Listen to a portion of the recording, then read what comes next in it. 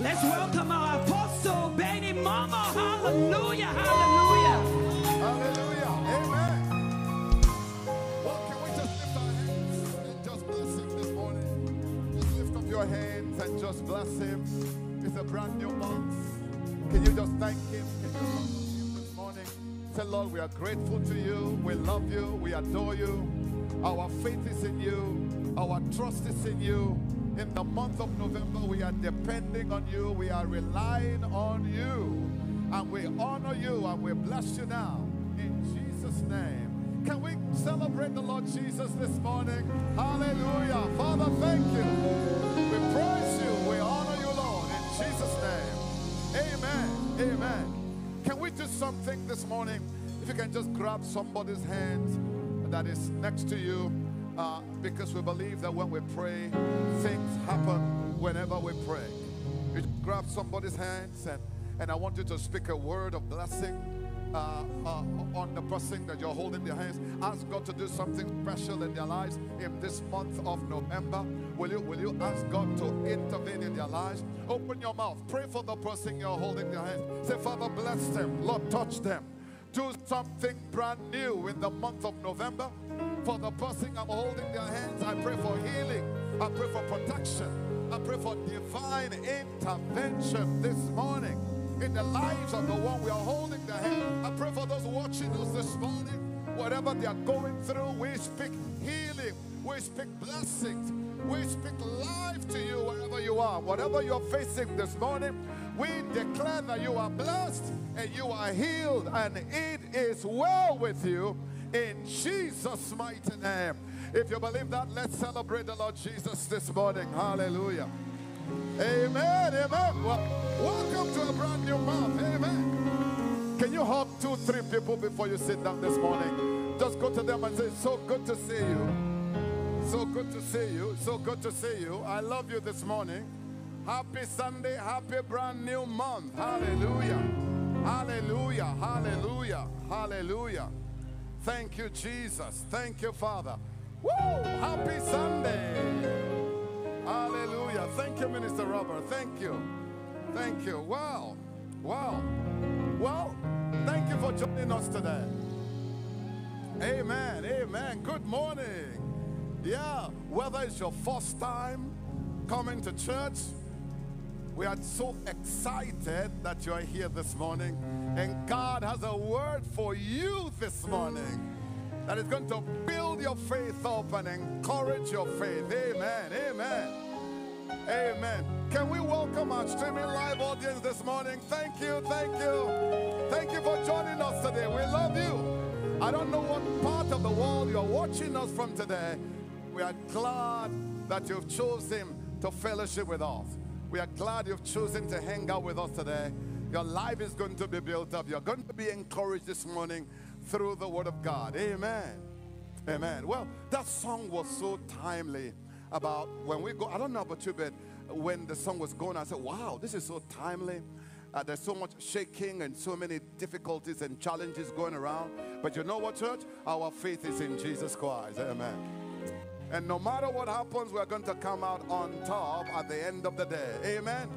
Amen. Well, the message this morning, I'm going to talk to you about when God doesn't. When God doesn't. Now, when God doesn't. Have you ever, in your life, ever asked questions such as, why me? Why now? Why am I going through this situation? Why is this happening to me? Well, if you have never had such moments in your life, keep living. There are things that will happen in your life. There are situations that will occur in your life, and you're going to be asking such questions, either in your life or in the life of a loved one, maybe a son, a daughter, or husband, or wife, and that will make you to begin to wonder, why me? Why am I going through this very situation? Well, the answers are not so clear. We can just, we don't have fast answers for when such moments happen. In 27 years of pastoring Overcomers Christian Fellowship, there are things that have happened to members of our church, that are things that have happened to people that I pastor, that sometimes they've come to me and said, Pastor, why now? Why me? Why am I going through this? Here is the reality about life. It is not uncommon to the human experience. You know, Paul says something in Corinthians. He said, there's nothing you want. He said, there's no temptation. There is no trial. There is no difficulty. There isn't anything I go through, you go through, that is not common to the human experience. Everybody goes through that. And can I tell you something? Faith does not immunize you from going through lives of difficulties. Faith prepares you. Faith, and you heard the song that when the rain came, when the wind blew, I put my faith in Jesus Christ. Because at the end of the day, I'm not going under. Can I tell you something? You are not going under regardless of what you're going through right now. I said, you will not go under. Your faith is going to sustain you. Your faith is going to carry you through. And you're going to come out on the other side of life. Amen. So this morning, we're going to be exploring the book of Habakkuk. We're going to be reading from the book of Habakkuk. I know for some of you, you've never heard the word Habakkuk before. But he's one of the minor prophets. He's not minor because his message is minor. He has a major message. It's only 3 chapters. So we refer to him as a minor prophet. Not because his message is minor or insignificant, but it's because it's a very small book. He was about 30 years old. He was a young man. Amazingly, when we read through the scripture and we hear about the prophets or the disciples of Jesus, we think that they were 30, 40, 50 years. No, Jesus was 30 years old when he called his disciples. And can I tell you something? All of the 12 disciples were less than 30 years. Because in the rabbinical order, the followers are not supposed to be older than the rabbi. So whether it's Peter, Matthew, Mark, Luke, John, all of them, they were about in their early 20s. They were very, very young. Which is good news. That no matter how young you are, God can use you in an... Yeah, that you don't have to waste your life in riotous living. You know, the scripture says in Ecclesiastes chapter 12, it says, remember now your Creator in the days of your youth. In other words, God is saying, give me your youth, give me your strength. Don't wait till you're about to die. Give God the best part of your life. Amen. So I say to young people, you don't have to go out there. You can have an encounter with God. You can have a passionate walk with God at a very young age. God wants to do exploits through you. We read about the 3 Hebrew boys and Daniel. They were less than 22 years old. And yet they have visions of God, and God used them in a mighty way. So the idea of saying, well, let me live my life right now, and then when I get old, I'll turn my life over to God. No, give God the best part of your life. You know, give him the best part of your life now. Don't wait, because by then you have too many regrets in your life. You know, I hear people say, you know, I was on drugs and God delivered me. And that's wonderful, and we praise God for that. But you know, God's best design for you is that you didn't even mess up with drugs at all. That's God's best for you. But regardless of where you are, the provisions, the death, the burial, and the resurrection of Jesus makes his power available to set us free from every bondage, every shackle, and every hold that the devil has on our life. Let's celebrate Jesus this morning. Amen. Amen. So we're going to be summarizing the book of Habakkuk. You know, the book of Habakkuk. So the book of Habakkuk is about what something was happening in the land. It's about a conversation between a man and God. Or it's about a man who was having an argument with God because things were happening that he did not like. Things were going on. That pretty much what is happening in our society today. Lawlessness. People turning their backs on God. Murder. The judicial system messed up everywhere, bribery, corruption, and there were all kinds of things going on. And Habakkuk was having a conversation and an argument with God. So if you are following me today, the book of Habakkuk, if you are writing, is summarized under this. Number 1, a man having argument or conversation with God. If you are taking note, he's having an argument or a conversation with God. Then number 2, the answer comes. And then the third part of it is that he accepts God's answer. So number one, there is an argument. This is the summary of the book of Habakkuk. This summarizes chapter 1, chapter 2, and chapter 3. So chapter 1 is about Habakkuk has issues with what was going on in the land. So let's go to the book of Habakkuk now, and then we're going to read it. So he said, how long, O Lord, must I call for help? But you do not listen. Violence is everywhere. Can we say violence is everywhere in our land today? Okay, violence is everywhere. I cry, but you do not come to save. Must I forever see these evil deeds? Why must I watch all this mystery? Wherever I look, I see destruction and violence. I am surrounded by people who love to argue and fight. Isn't that what is happening in our political discourse today? There's a lot of argument. Hey, by the way, make sure you go vote. Right? Somebody says, well, one of them is God's choice. No, it's the people's choice. No, you go vote. You know, because we have to begin to argue that. Is God the one that selects the people, or is God the one that selects the people? You and I do the selection. How? By voting. Amen. Because if you say God is the one that selects people, are you telling me he selected Adolf Hitler? Are you saying he selected Idi Amin of Uganda? I know some of you have never heard of him. Are you saying that he's responsible for genocide? No. It is the people's choice. The people say, we want to make our own choice. So God said, fine, you'll make your choice, but you'll live with the consequences. Amen. Amen. Now, by the way, if you're going to vote, I hope you have voted. If you haven't voted yet, you look at the issues. Number one, you are not a Democrat. You are not a Republican. You are a Christ follower. That's who you are. You know, and just because you voted Donald Trump, don't mean you are a bad person. Just because you voted Kamala Harris, don't make you a bad person. It's just your own conscience and your own value system. Can I tell you something? On both platforms, there are good on the Republican side. There are bad on the Democratic side. Both sides of the aisle. I don't agree with everything the Republican stands for.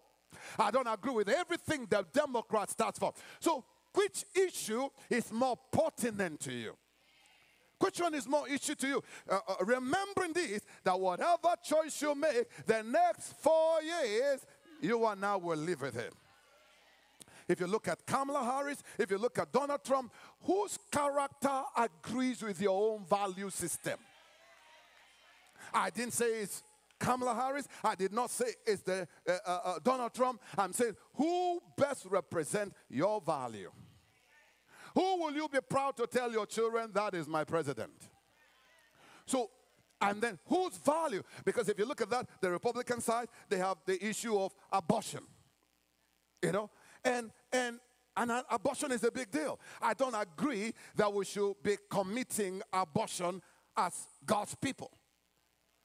No, that's not God's plan for humanity, that will keep aborting children. If you are aborting, that's not God's best for your life. You see how quiet you become right now when I start talking about that? You know?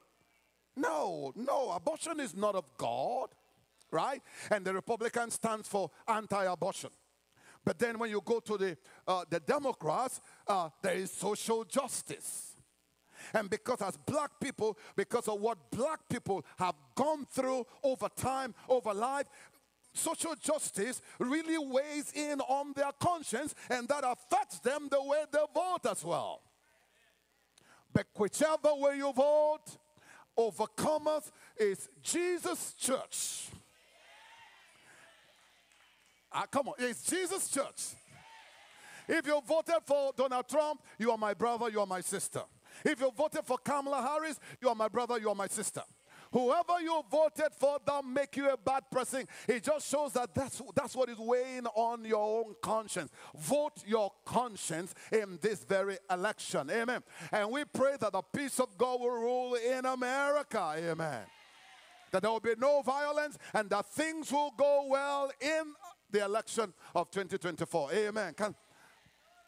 All right. So here is what we're going to cover today. Is a man having argument with God about why are bad things happening. By the way, let's talk about the origin of evil. Why does bad things happen to people?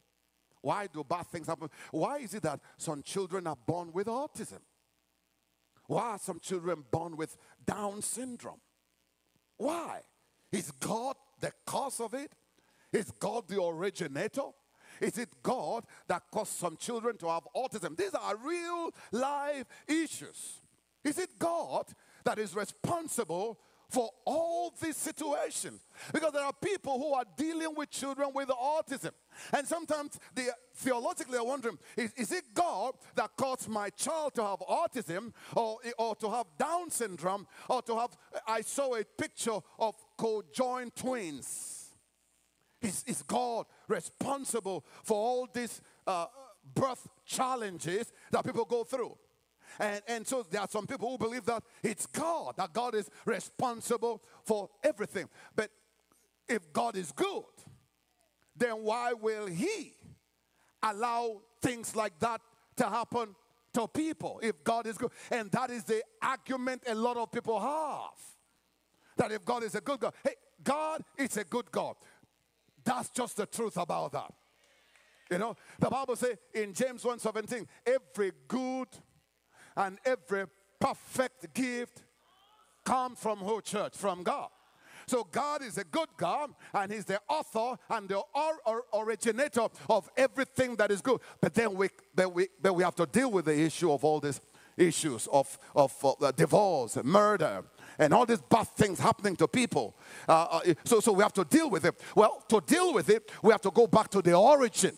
In Romans chapter 5, here is what the scripture tells us in Romans chapter 5 and verse number 12 in the Passion Translation. Now pay attention to what it says. It says, when Adam sinned, are you looking at the screen?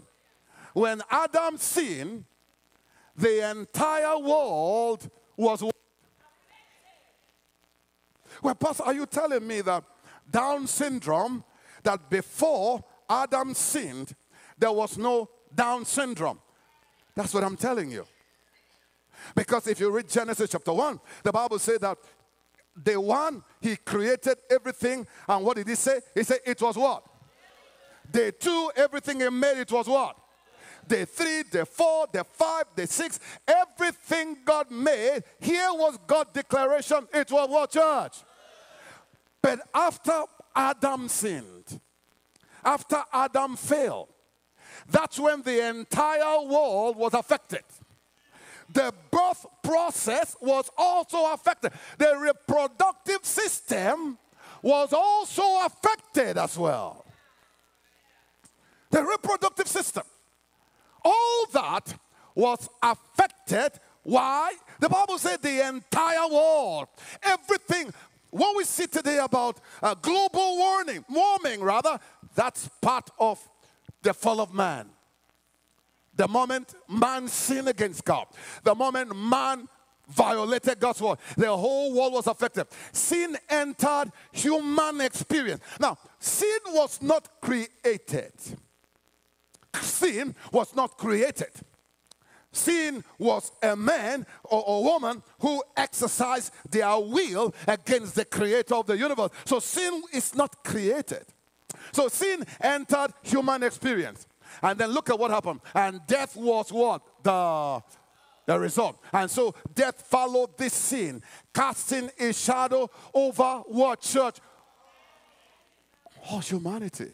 Because all have sinned. So sin cast shadow on reproduction, on life, on death, on sicknesses, on diseases. That sin cast him. So what happened was that sickness and diseases used the vehicle of sin to enter into the world.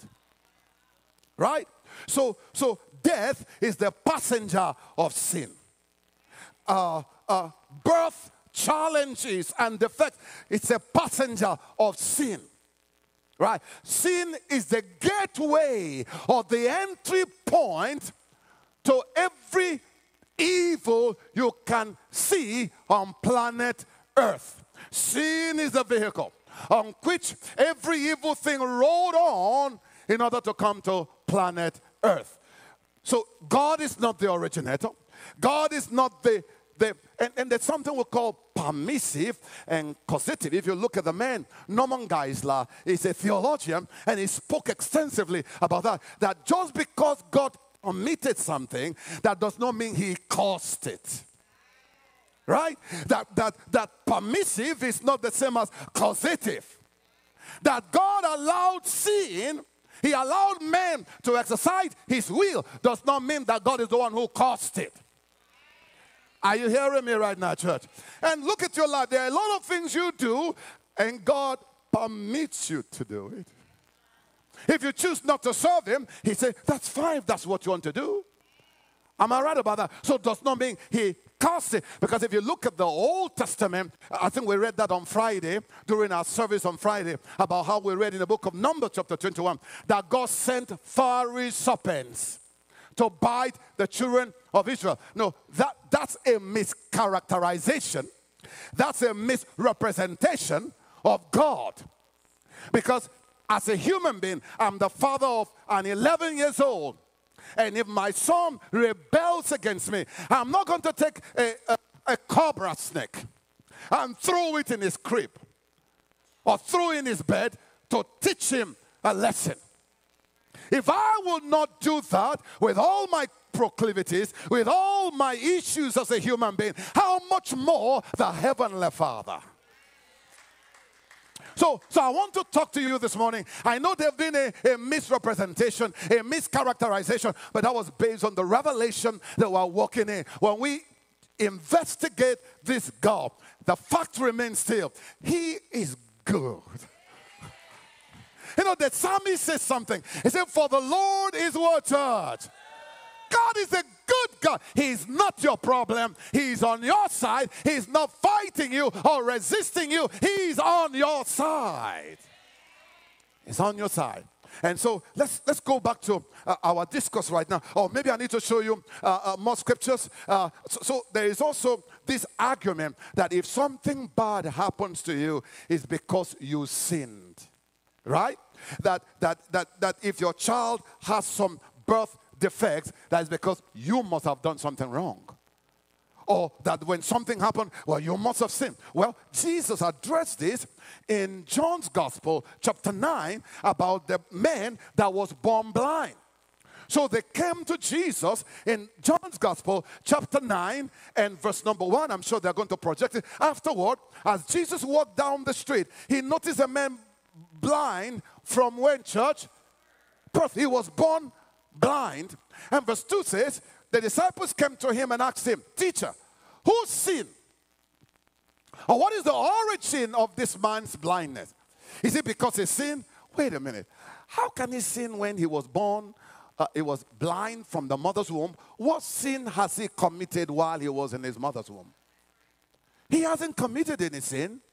You know, so they say, was it his own sin or the sin of his parents? Now you have to understand that before Jesus came on the scene, the Pharisees, the Sadducees, they were operating with a different theological understanding of who God is. And Jesus actually came to reveal the heart of the Father, the goodness of Jesus came to demonstrate to humanity that the Heavenly Father is a good Father. Jesus said, no, it's not his father. And it's not his mother. It happened to him so that you could watch him experience God's miracle. So whatever is happening in my life, in my son's life, in my daughter's life, God said, I didn't cause it. Even though the devil caused it, I'm still going to help you to experience God's miracle power in your life. That's good news. That regardless of what I'm going through, God is going to help me turn things around. He's going to strengthen me to help me get these things done. So let's go right now. So here is the argument between Habakkuk and God. He's arguing with God about the things that were happening. After the death. So because of the lawlessness and what was happening, King Josiah was the king who just died. He was a good king. He was a godly king. He led Israel to follow God and to serve God. After he died, lawlessness came. Chaos came. And Habakkuk goes to God and says, wait a minute, don't you see what is happening in the land? He prayed, he fasted, yet nothing was happening. Here was his desire. His prayer was, God will raise another King Josiah that will be a godly man, that will do a good job. Yet there was no answer. There was silence. And when the answer came, it was not in line with what he was praying for. One of his arguments was, God, why are you silent? How come you're not doing anything? How come you are so quiet about what I'm telling you? Have you ever prayed for your husband to change, and yet it appears as God is silent on the matter? Okay, maybe you've never been there. Have you ever prayed for your son or for your daughter for God to do something, and yet there is total silence? It appears as he's not saying nothing. Have you ever in your walk been in a place where he's not saying anything to you? That those are very crucial moments in life. What do you do when God is silent? Because you have moments whereby it appears as God is what? He's silent. He's not saying anything. I'm praying for my husband, yet there's total silence. I'm praying for my wife, there's no change. He's not saying nothing. And so Habakkuk is frustrated. He says, how long do I call before you do something about the nation of Judah? Don't you see the debauchery? Don't you see the evil? Don't you see what is going on? Why are you silent? At least that's the way I'm feeling. But he's not the only one who has issues with the silence of God being silent. In Job 30, verse number 20, Job had the same situation. You know what he went through in Job chapter 30, verse number 20? He said, I cried to you, O God, but you don't answer. I stand before you, but you don't even look. What's going on, God? Why are you silent? Why are you not doing anything about me? And then we see again the book of Psalm. David had the same issue in the book of Psalm 22 from 1 to 2. My God, why have you what? Abandoned me? Why are you so far away when I groaned for help? Verse number 2 says, every day I call to you, my God, but you do not answer. Every night I lift my voice, but I find no relief. So what do you do when it seems as God is silent? Now. How you interpret the silence of God will affect your life. Can I tell you what the atheist says about the silence of God? You know what the atheist says about that when God is silent, that his silence is because he does not exist. No, that's what the atheists believe. That's their interpretation of God's silence. But you and I, as believers, we cannot interpret God's silence like those who don't know God. Oh, you know what some people also believe? That the silence of God is the absence of God. That the reason why he is silent is because he is absent. He does not exist. But the devil is a liar. Just because he is silent does not mean he does not exist. Even in times of silence, he is still God. Today's teaching is going to sound very, very theological. But it's dealing with real life issues. Now, whenever God is silent, what does it mean? How do I interpret God's silence? Because from time to time, you're going to experience the silence of God. Never allow the devil to fill in the blank when God is silent. When you pray for a job and it hasn't happened yet, don't let the devil fill in the blank for you. When you pray for your daughter to be healed and the answer hasn't come yet, never allow the devil to fill in the blank for you. Hello, church. Amen. No. Just because he's silent does not mean he is absent. He says, I will never leave you, and I will never forsake you. So no matter, even in that time, he's right there with you. Even when you're going through tough times and it appears as though God is not there, he is there. The Bible calls him the ever-present help in times of trouble. He's always present. His name is Jehovah Shammah. The God who is. The God who is always present. If you look through scripture, you will see moments when God was silent. When God appears to be silent, even though you may not see what he's doing, he's still working. You never stop working. You never stop working. Even though I can see him, he's working. Okay, you don't know the song. Yeah, he never stopped. He never stopped working. Child of God, even in that moment, he's walking behind the scene. He's maneuvering things. He is at work. There's never a time in your life that is not working. Come on, say amen. What about when they put Joseph in the pit? Where was God? He's working. What about when they killed the lion, the animal, and put the blood on his coat? God was working. How about when he was shipped to Egypt? God was walking behind the scene. How about when he ended up in Potiphar's house? God was still working. How about when Potiphar's wife lied on Joseph? God was still working. How about when he ended up in prison? God was still working. And at the end of the day, they saw the outcome of what he's been working on. That's not the outcome. And so I want to encourage you. Even though it appears as though God is silent, I want you to know that behind the scene, he is at work. Habakkuk was frustrated. He said, don't you see the evil in the land? Aren't you going to do something about this? Aren't you going to answer? And here's the second part of it. Here's the second part of it. And we're going to read that in the book of Habakkuk. The second part of it is when verse number 5, when the answer came, it was not the answer he was looking for. Okay, let's look at it. Here is God's reply. The Lord replied, look around at the nation. This is God now. He's answering Habakkuk now. He's giving him an answer. He's prayed. He said, God, you're not doing anything. You are silent. You've checked out.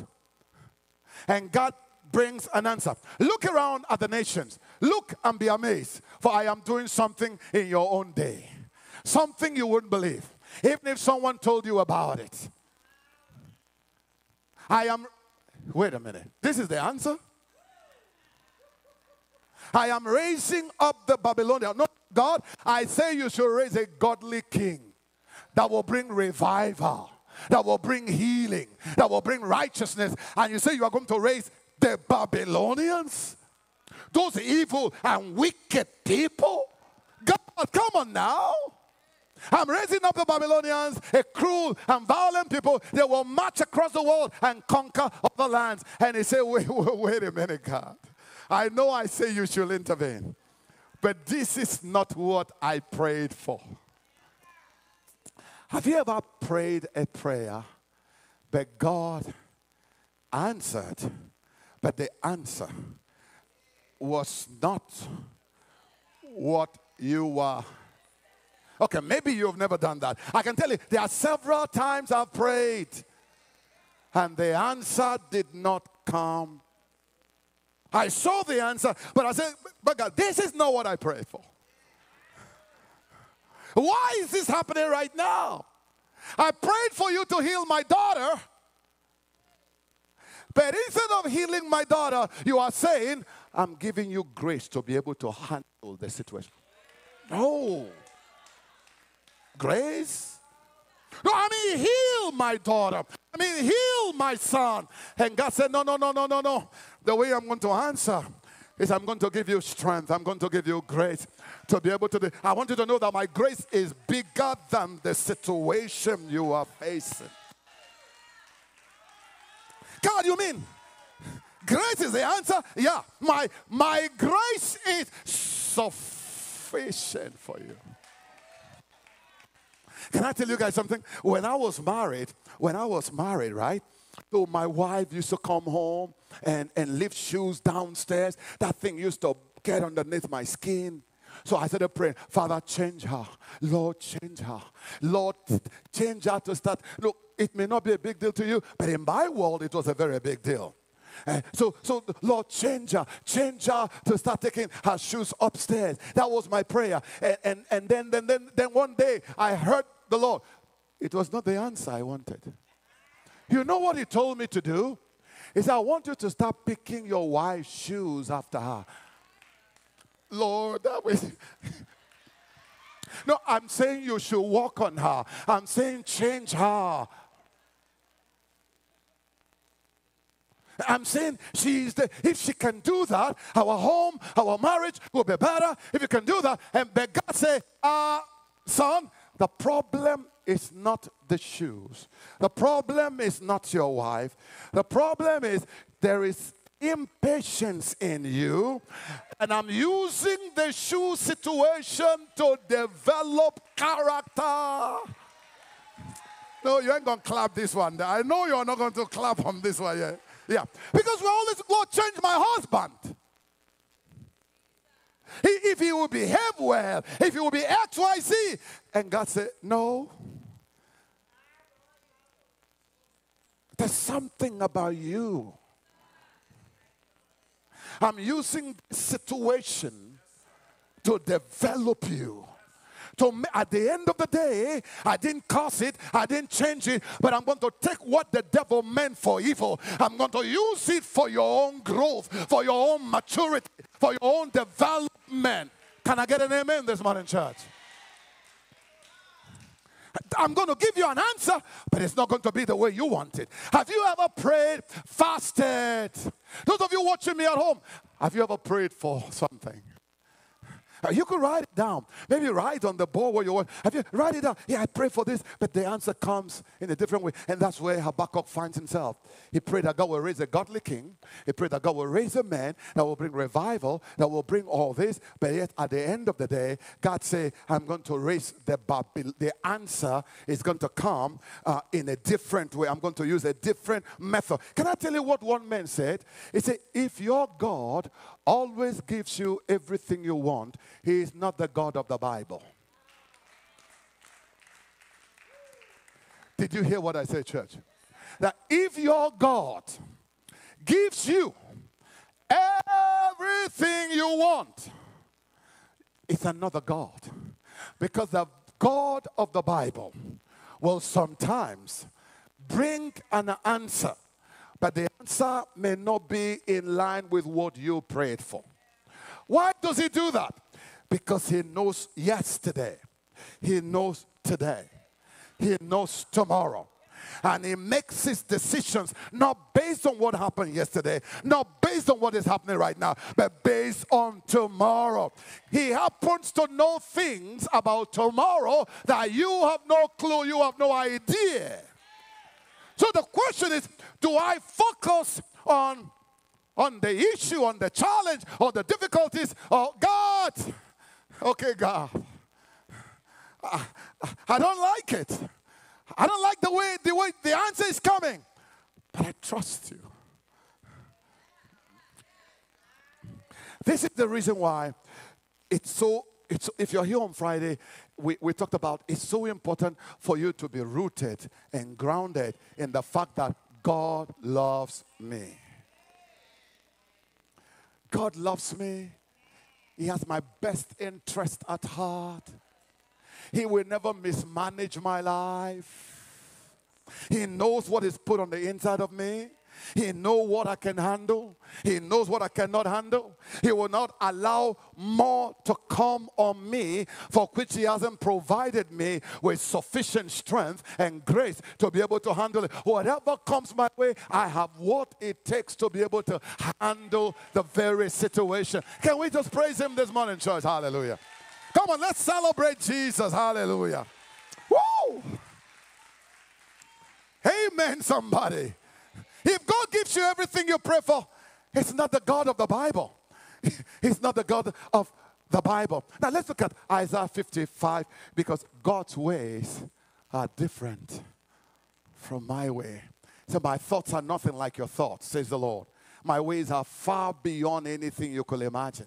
Verse number 9 says, for just as the heavens are higher than the earth, so my ways are higher than your ways, and my thoughts than your thoughts. Sometimes the way God handles situations is different. So have you ever prayed and you have already written a script on how you want the answer? I did. I've written, as I'm praying, I've written the script. I say, I know you're going to get the glory this way. When it happens this way, oh, God, if you do it X, Y, Z, I know how you should answer this prayer, so just go ahead and do it, right? Okay, maybe I'm the only one that prays with a script, right? But I discovered that that's not the way God operates. That when I pray, I leave the final outcome to Him. I pray, I trust Him. But I trust Him to work it out in the best way He seems fit for me.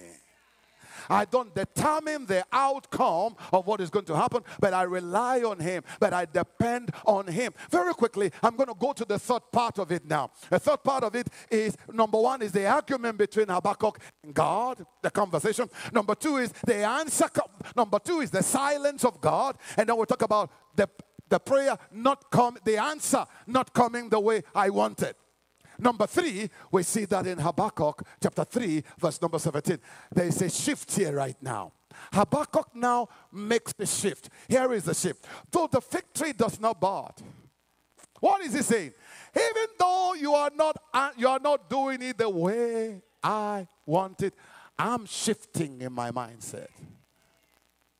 Though the fig tree does not bud, and there are no grapes from the vines, though the olive crops fails and the fields produce no food, though there are no sheep in the pen and no cattle in the stalls. What is he saying? Things are not working well.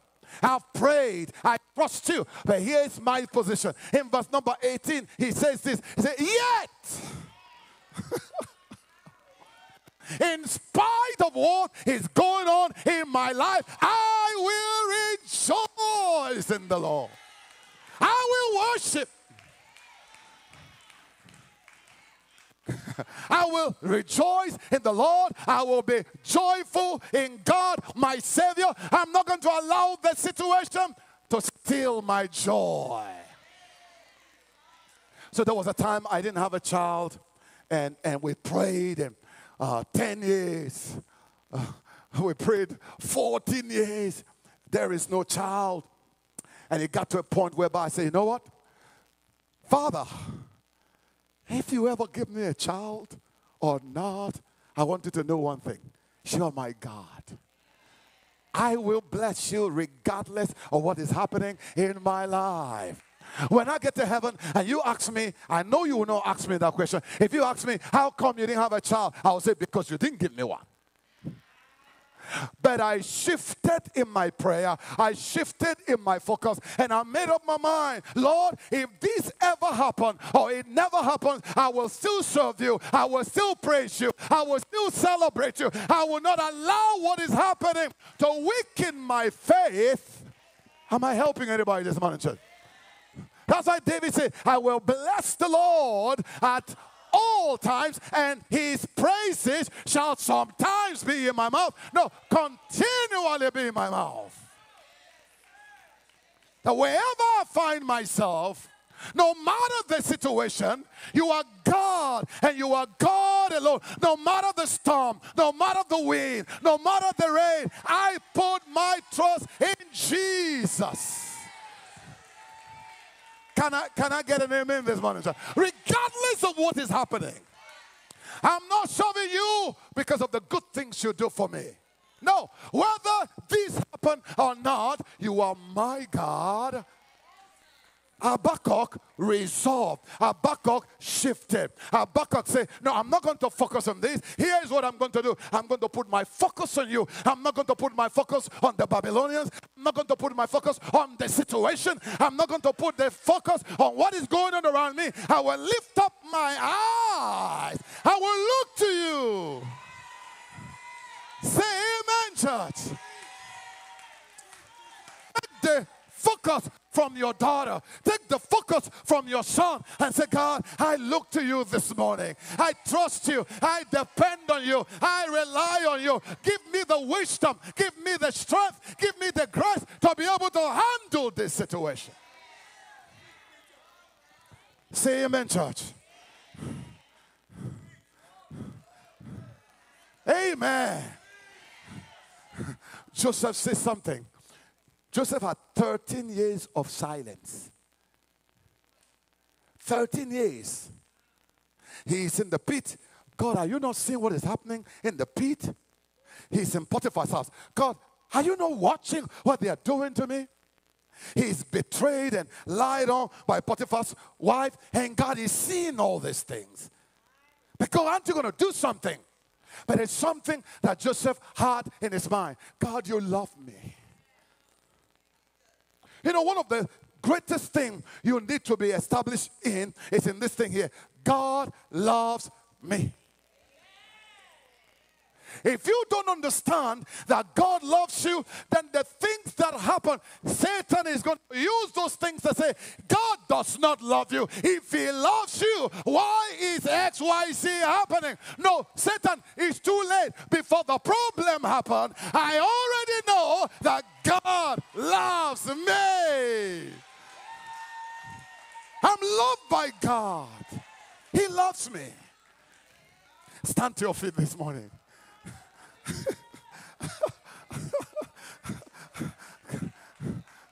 Did you get the message this morning, church? At the end of the day, here is Joseph's statement in Genesis chapter 50. He said, you meant it for my death, for my destruction, for my downfall, for my failure, but God turned it around. Satan, you intended to hurt me. You intended to hurt me. Everything happening right now, Satan's plan, the divorce, Satan wants to hurt you. The joblessness, Satan wants to hurt you. He said, but God intended it all for good. He brought me to the position so I could save the lives of many people. Can I tell you something? No matter what you're going through right now, your faith in God will turn everything around in your own favor.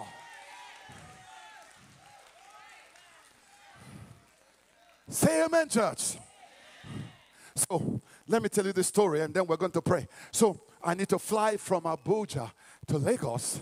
On my last trip last week, I need to fly from Abuja to Lagos. And so I flew from Lagos to Abuja. My flight was 2 o'clock. So I just assumed that coming back to Lagos to fly back to America is going to be a 2 o'clock flight. So I called my younger sister. Hey, could you come to the hotel by 12:15 to pick me? Because it's about 20 minutes to the airport. And then I'll be able to fly to Lagos on my way back to America. And so my sister comes. She said, are you ready? I said, well, let me even look at what time my flight is, because I didn't even check. I just assumed that it's 2 o'clock. So let me check it out. So I checked my flight. It was 12:15, and I discovered that my flight was 12:30 flight from Abuja. But I'm not going to panic, because I have a God who is in charge of my life, right? So I said, well, I called a friend of mine. Hey, can you put me on another flight? Book another flight for me and tell them I don't want to pay any fee for change. Let them do it for me. Amen. He said, okay, fine, we'll do it. So they put me on the 5 o'clock flight. I'm still in the hotel. I called the hotel desk. I said, hey, my flight has been delayed. It's 5 o'clock. Will you give me an extension? Hey, I'm a member of your traveling club, and I'm a good customer, so I'm entitled to this. Help me, Momoh. We'll give you like 2 o'clock. Well, if you give me 2 o'clock, I'll take 2:30. Well, you do whatever you need to do, Mr. Momoh. I said, thank you so much. I'm relaxed in the hotel. I'm chilling. I'm fellowshipping with my sister. We're talking about God. We're talking about Jesus. We're talking about our children. We're talking about life. And then by the time it's almost 3 o'clock, I check out of the hotel, and then I go to the airport. Then I check in. So I'm in my seat, and there's a lady sitting next to me. I say, how you doing, lady? How was your trip? He said, oh, I'm so tired. I said, what happened? He said, I had a 12:30 flight. They moved it to 5 o'clock. I said, they did? He said, yeah. I said, that was my flight too. I'm glad that God blinded me from seeing the 12:30 flight. Because if I'd seen the 12:30 flight, I would have been at the airport by 10:30. And then I'd have to wait till 5 o'clock. That's almost 7 hours of waiting. But because I did not see it, what seems to be a disappointment, I stayed in the hotel, chilled, watched TV with my sister. Yeah, I do watch TV sometimes. Come on, man. Yeah, I watched that, and I said, wow. I came to the airport, refreshed, relaxed, and I said, I'm glad I did not do that. You know that many of the things that happens to us that we consider it as a disappointment, they are actually an appointment by God. Hey, you remember the scripture, Romans 8:28, for all things works together. Come on. Can I tell you something? He's working things out for your good right now. Hallelujah. He's at work. And we know, we have the revelation of God that is causing not some things, but everything to work together for the good of those who love. How many of you love God this morning? He's working it out. I say he's working things out for your good. I say he's working things for your good. The devil meant to hurt you with it, but God meant for your lifting, for your promotion, for your character development. That's why, amen. So Habakkuk shifted and just said, God, thank you. I love you. I bless you. Here's my situation. Here's my question. Can you praise God even though things are not going the way you want them to go? That's what we're going to be talking about throughout the month of November. Can you still praise God? Can you still thank God? Can you still serve God? Can you still go to church? Is God still God even though things didn't work out the way you wanted? Because the devil's message is God doesn't care about you. God is not interested in you. But we cannot receive the lie of the devil. God loves me. God cares for me. God has my best interest at heart. He's looking out for my good. And Father, I choose to praise you regardless of what is going on in my life. Hey, are you ready to just praise God for a moment? I said, are you ready to praise God for a moment? In other words, God, the situation has not changed yet. Habakkuk says, even though this is happening, verse 18, he said, yet. In other words, do you have a yet praise? You know what a yet praise is? Do you know what a yet praise is? It hasn't happened yet. Yet I will praise you. Woo! I haven't gotten the job yet. I haven't gotten the promotion yet. There is a level of praise that a yet praise is a praise that says, I am not going to wait for the situation to change before I begin to praise God. I'm not going to wait for that. I will bless the Lord at all times, and his praises shall continually be in my mouth. Job says something, though he slays me, God, I still trust you. I haven't gotten the house hasn't come through, yet I will praise you. My husband hasn't changed, yet I will praise you. My child hasn't changed, yet I will praise you. Regardless of my bank account, yet I will praise you. Are you ready for us to do something this morning? Now, can I tell you something? A yet praise is different from when things are going well already. A yet praise is an announcement to Satan. He's saying to Satan, you think this is going to stop me? Watch me. Watch me. Do you know what a yet praise does? It confuses the devil. He wants you to sink into depression. He wants you to just belly ache, suck your thumb, eat Oreo cookies, whatever. He wants to sit back and just cry. And instead of doing that, you just say, God, I don't care what is happening. That confuses the devil. That messes him up. When you say, I won't wait for that right now. While the wall of Jericho is still standing tall, I'm going to let it shout. I'm going to let it praise. I'm going to celebrate God. Woo! Yes, hallelujah. The healing hasn't manifested yet. I will still praise you.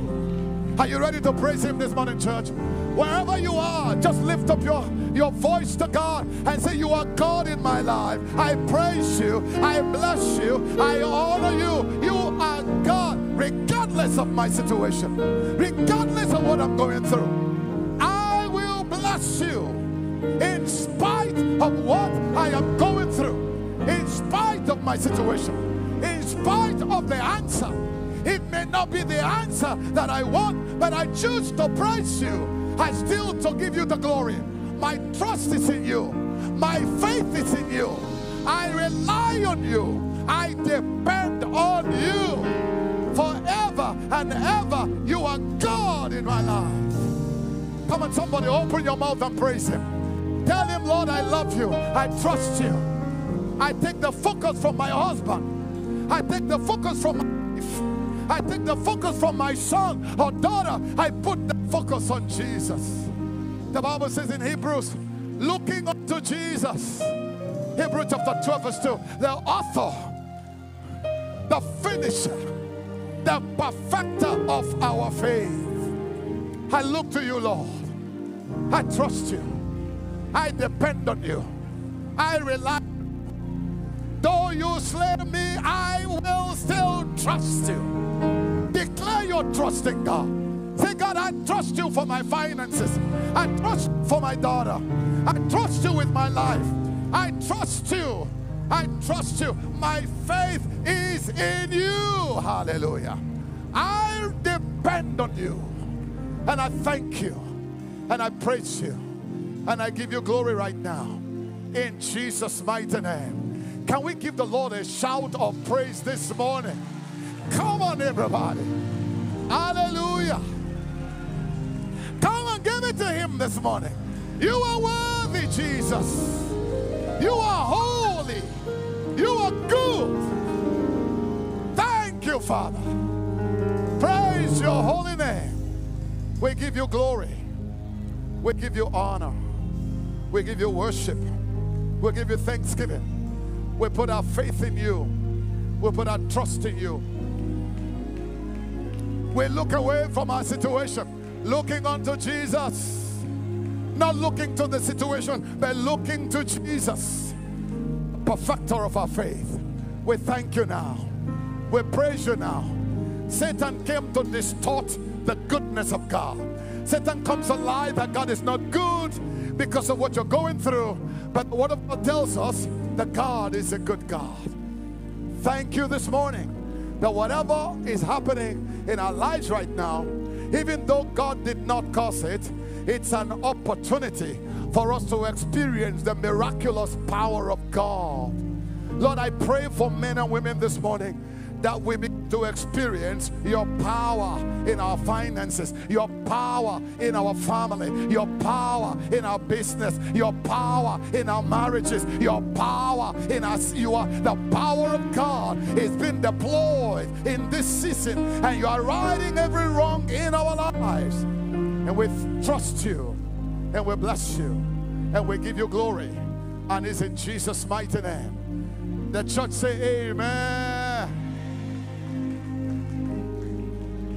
You know, if I had time, I would, because of time, I would not be able to do it. But when service is over, If you want me to pray with you or our team to pray with you when service is over, I feel so strongly in my spirit, man. Some of you need hands laid on you. Some of you need to be encouraged. Some of you need your faith to be built up. Why do we lay hands on you? Just to encourage your faith, just to build your faith. So when service is over, if you say, Pastor, pray for me, I want you on your team to pray with me. I'm going through things and I would love for the team to pray with me. I would love to pray with you when service is over. Once we dismiss the service, you just come to the altar and my team and I, who will pray with you, who will believe God with you, who will join our faith with you and tell the devil he's a liar. God's plans, God's purpose will still be fulfilled in your life. Amen. Amen. But before we go any further, I want to give some people here an opportunity. Have you trusted Jesus? You know, this life was not designed for you and I to live it without faith in Jesus. Life was never designed by God for you to do life by yourself without having a relationship with Jesus Christ. I want to give you an opportunity. You say, I want to place my faith in Jesus. Jesus has already died. On Friday, I taught you on the benefits of the finished work. One of the benefits of the finished work is that we have salvation, we have forgiveness of sins, and we are made righteous because of what Jesus did. The Bible says, he that knew no sin became sin, that we who are sinners might become the righteousness of God. What does that mean? It means I'm not trusting in how good I am. I'm not trusting in my righteousness, but I'm trusting in the righteousness of Jesus. I'm placing my faith, I'm placing my trust, I'm placing my confidence in what Jesus has already done for me on the cross. If you are here this morning and you say, Pastor, please pray for me. I want to release my trust in Jesus. I want to receive forgiveness for my sins, or I want to recommit or rededicate my life to Jesus Christ. If this is where you are, can you just raise up your hand where you are? I want to pray for you this morning. If you're here this morning, just raise up your hand. Thank you, thank you, thank you, thank you, thank you, ma'am. Thank you so much. Oh my goodness. Thank you over there. Thank you, thank you, thank you. Look at Jesus. Thank you, thank you, thank you. Come on, anybody else? Thank you, thank you, thank you. All right, now, do you mind coming here? I want to pray for you right now. If you raise up your hand, can you just come here right now? I want to pray. Come on, just come, just come. Can you just clap for them? Thank you, sir. Thank you so much. Thank you, ma'am. Thank you, thank you, thank you. Oh my goodness. Come on, overcomers. Thank you. Thank you, sir. Thank you, ma'am. Thank you, sir. Thank you, ma'am. Thank you so much. Come on, they are coming. Can we celebrate Jesus? Hallelujah. Thank you, thank you, thank you, sir. Thank you so much. Thank you, ma'am. Thank you, thank you. Oh, they are still coming. Thank you, thank you, thank you, thank you, thank you. Come on, they are still coming. Can we just look at Jesus? God loves you, man. God loves you. God loves you. You are so precious to God. Thank you, sir. Thank you, thank you. Overcomers, can we celebrate God? Look at God. Whoa. Whoa. Now I want a man standing behind a man. I want a woman standing behind a woman, and stand behind them, because we're going to pray for everybody here at the altar this morning. I want a woman behind a woman. I want a man behind a man. Let's do this quickly. Let's go. Let's go. Let's go. Yes. This is a big moment. Yes. And whoever you're standing behind them, you are going to take their number at the end of service, and you are going to become their spiritual father and mother. Amen. Amen. Look at me. Look at me. Look at me. This is the best decision you can ever make in your life.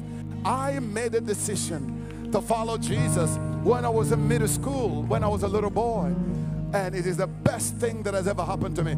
Here's what we're going to do right now. I'm going to ask you to pray with me. Repeat after me. After that, then the people behind you, we're going to pray over you. We're going to speak over you.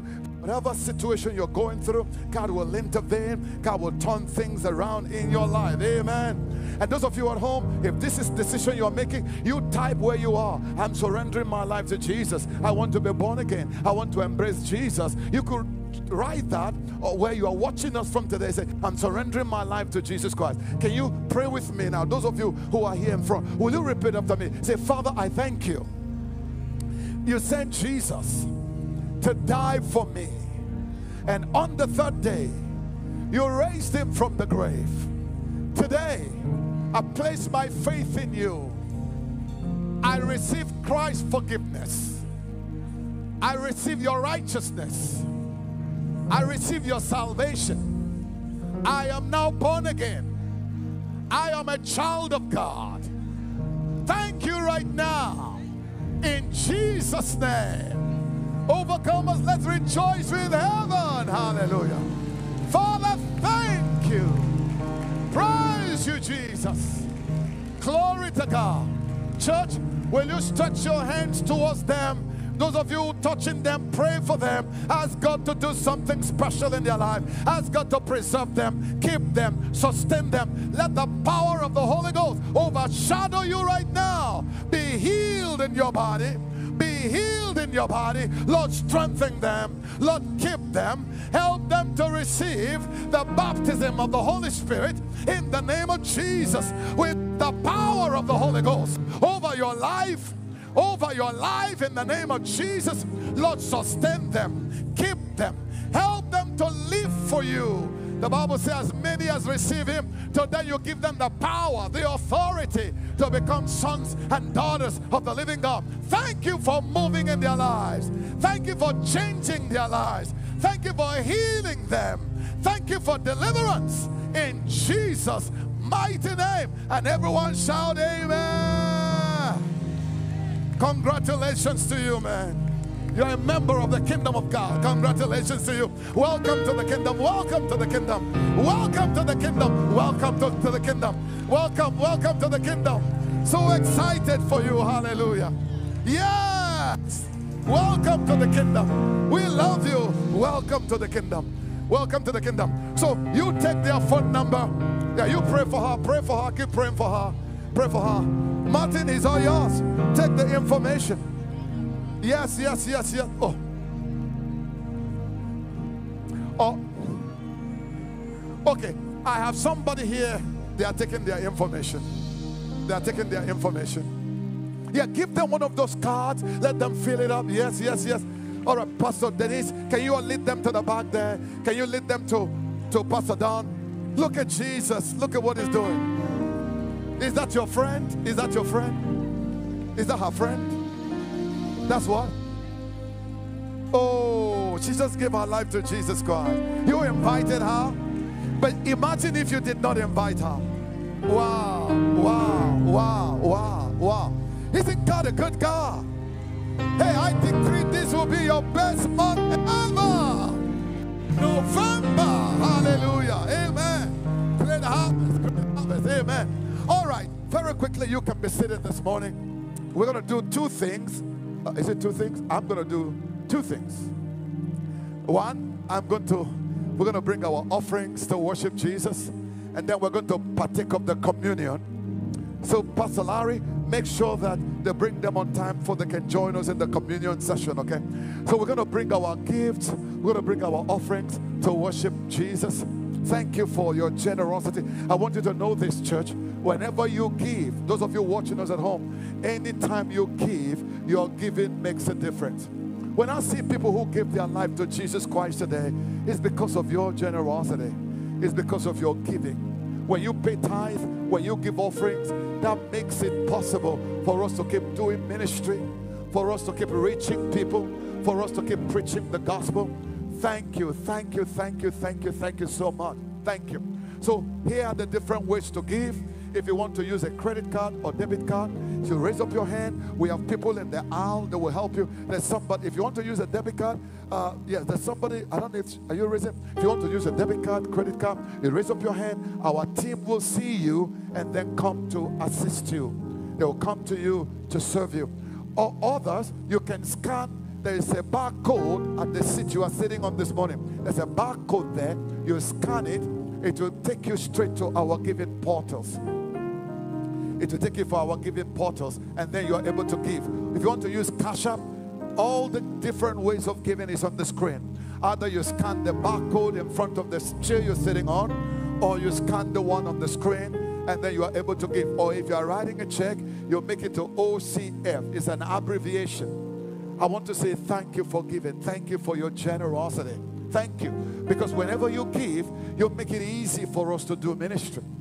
You make it easy for us to preach. In our church, we don't emphasize about money, but however, when you give, it makes it easy for us to serve other people, for us to reach other people. And I know Overcomers is a very generous church, it's a very giving church. So I want to say thank you in advance. Thank you for giving. Thank you for giving. So others, if you're writing a check, the offering plate is going to pass by, and then you can drop it in the offering plate. Here's what I'm going to do. I'm going to pray over our offering right now, and then we can begin to give. I'm going to pray over our offering, and then when we finish with that, while we're doing that, the worship team will lead us in a song, and thereafter, we're going to partake of the communion, okay? So let me pray. Father, what a joy, what a blessing that we can worship you in our giving. We bring our offerings, we bring our tithes, we bring our gift to you because we love you so much. We want to be part of your plan for humanity.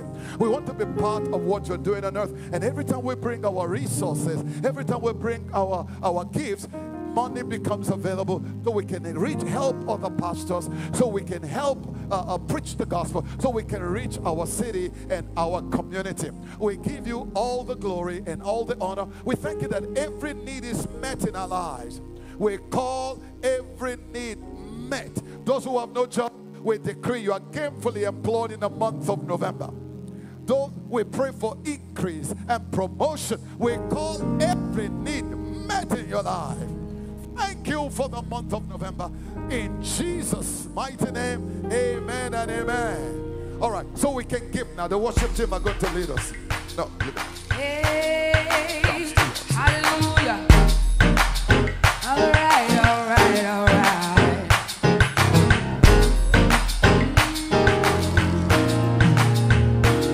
Say bless, bless, bless, bless. Say I'm blessed. See you're blessed. Say she blessed. Say he blessed. Say everybody's blessed. Oh, we're blessed. Come on, we're blessed when you come back. Say we, every stronghold, tell them bye, bye, bye, bye. We are blessed, and we say, late in the midnight hour, God's gonna turn it around, and He's gonna work in your favor. Hey, yeah, sing late in the midnight, yeah, yeah, yeah. Say God's gonna, He's gonna, hey, yeah, yeah, late in the midnight, God's gonna, He's gonna work in your favor. Oh, lay, lay, lay, lay, lay, yeah. Say God's gonna hand around, hand around, hand around, hand around, hand around, hand around. He's gonna work it, He's gonna work it, hand around, hand around. As we've been maybe endure for a night, say, hey, hey, hey,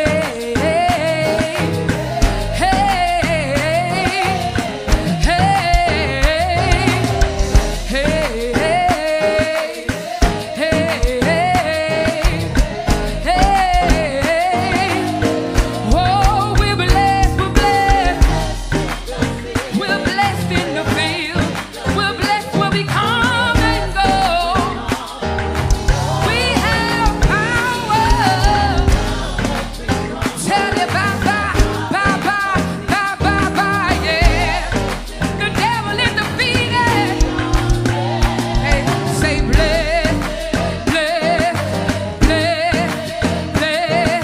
Say I'm blessed. See you're blessed. Say be blessed. Say he blessed. Say everybody blessed. Hey, we're blessed in the city. Hallelujah. all right. Amen. Thank you so much. So we're going to partake in the communion right now. Has everybody gotten their own communion kit? Do you have yours? I'm going to read a scripture, and then we are going to participate in the communion. If there are people in the hallway, will you ask them to come in as we participate in the communion? And I'm going to explain to you in a moment what the communion is all about. We always stand up, if you are able to stand up, as a respect for God. No, I have one already. Thank you so much. Yeah. So we are coming to the Lord's table. We come with honor. We come with respect. We come because we're so grateful because of what Jesus has done for us on the cross. We come with humility. Can I tell you something? Whenever you come to the Lord's table, you don't live the same way like you came. Anytime you come to the Lord's table, how many of you realize that everything you need is on the Lord's table? So this is an opportunity for those of you, if you are sick in your body, it's an opportunity for you to receive healing in your body. It's an opportunity for you to say, God, I receive my provisions, everything I need for the month of November. On Friday, I shared with us that God will not allow you to enter a new day if He doesn't have a new provision for you. He will not allow you to step into the month of November if He has no provision for you. For the fact that He allowed you to see another day is indicative of the fact that He has already provided everything you need. I want to share a scripture with you. It's Psalm 105 verse 37 in the Passion Translation. Psalm 105 verse number 37. The scripture is talking about how God brought them out of Egypt. You know, Egypt is a type of the world. Egypt is a type of sin. Egypt is a type of the world. God came and rescued them from Egypt. And there was a shedding of blood. And then there was a communion. They partook of the Passover before they left Egypt. They ate the Passover. They partook of the Passover. There was the lamb that they ate. And then there was the communion cup, which represents the blood. It's indicative of what Jesus will do for us in the New Testament. And the Bible says in Psalm 105 verse 37, it says, at last God freed all the Hebrews from their slavery and sent them away laden with the silver and gold of Egypt, and not even one was feeble on their way out. What does that mean? The scripture is telling us that when God brought them out of Egypt, He provided everything they needed. Can I tell you something? As we live another October and as we walk into a new month, everything you need is already provided for the month of November. Come on, by faith it's already provided. You don't need to stretch yourself out. Healing is already provided. So what do? We just receive. The Bible said there was not anybody who was feeble. The word feeble means there was no one that was weak among them. None of them. Other translations say no, none of them stumbled. None of us, they could walk straight, they could walk right, they were erect. I want you to know something. When you partake in the communion, no reason for you to stumble in the month of November. Come on now. The life of God is flowing through you. The health of Jesus is flowing through you. The Bible says when they partook of the Passover, they were strengthening in their body. They were healed in their body. They had provisions, everything they needed. So when we take the cup and when we take the bread, it represents what Jesus did on the cross for us. So I have a right to walk in divine health. I have a right to have all my needs met. So we are going to make our confession this morning. We're going to make our declaration. You take the bread out at home. If you're watching us at home, you can follow us as well. You've got orange juice. You've got a piece of bread or cookie. Then join us as well. Folks, it's not this, it's faith behind what we are doing. How come some people partake of the communion and nothing happens in their lives, but others partake of the communion and they experience miracles in their lives? It's faith. Some people partake of the communion and they expect what Jesus has already done to be made manifest in their lives. When I partake of the communion, I expect everything that we're going to declare that it is happening in my life in the name of Jesus. So lift it up right now and we're going to make our confession. We're going to make a confession. 1 to go. Thank you, Father, for the gift of your Son. Okay, hello. We're going to declare it, okay? It's a declaration we are making.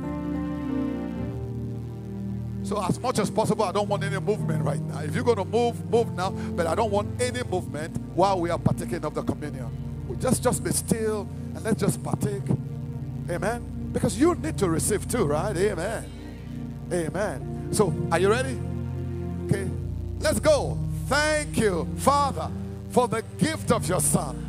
By the stripes that fell on his back, my body is healed from the crown of my head to the very soles of my feet. Every cell, every organ, every function of my body is healed, restored, and renewed. In Jesus' name, I believe and I receive. Amen. You may receive now.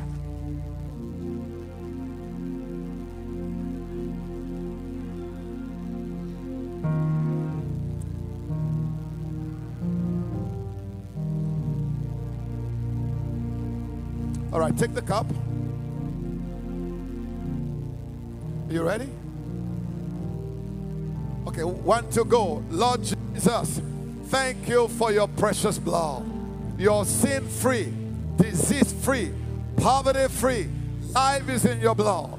And your shed blood has removed every sin from my life. Through your blood, I am forgiven of all my sins, past, present, and future, and made completely righteous. Today, I celebrate and partake of the inheritance of the righteous, which is preservation, healing, wholeness, and provision. Thank you, Lord Jesus, for loving me. And the church say, amen. You may partake of the cup. Don't move anywhere, just remain where you are. And if you need healing, you can receive healing now. Whatever you need, how do you receive? With the declaration of your mouth. I am preserved, I am healed. The blood covers me and my family. We are protected. We go out protected. We come in protected. No weapon formed against me and my family will prosper in the month of November. Everything we need has been abundantly supplied. Jesus is our shepherd. Therefore we lack for nothing. We want for nothing. Thank you for the finished work. We partake of all that you did on the cross for us. We partake of divine health. We partake of provisions. We are protected. No evil will come near us. In the name of Jesus, we thank you now for your covering and your protection of our lives. In Jesus' name. And everyone say amen. Very quickly, without you moving, I sense strongly we should pray for election night, that any plan of the devil to bring violence to the land of America, just because some people, maybe the result is not how they wanted it to be, and will seek to foment trouble and sow division and sow discord. And also, let's pray that the Lord will expose the plans of third parties, nations that prefer one candidate or the other, who are trying to sow discord in America.